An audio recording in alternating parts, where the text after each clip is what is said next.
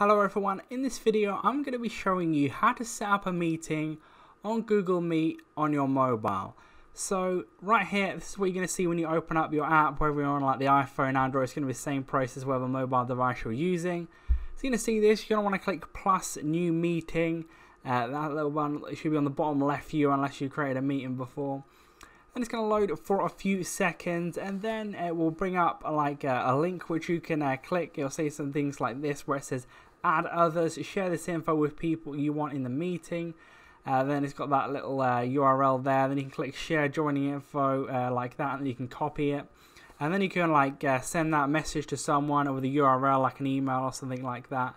You can like write comments in here in the meeting once that person's joined through your URL. But if you want to do any like scheduling a meeting, anything more technical in this, you will have to use the computer version of the actual app or on Google Meet on your computer to do more of those type of things like that. Because very basic options here to all these things, as like joining a meeting, etc. This is more like a quick meeting, maybe more in depth. You'll want to use the computer version. So hopefully that did help you out.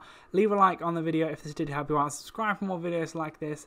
Click on the screen to see more how-to videos on the Google Meet app. But that's it for now. I'll see you on the next video.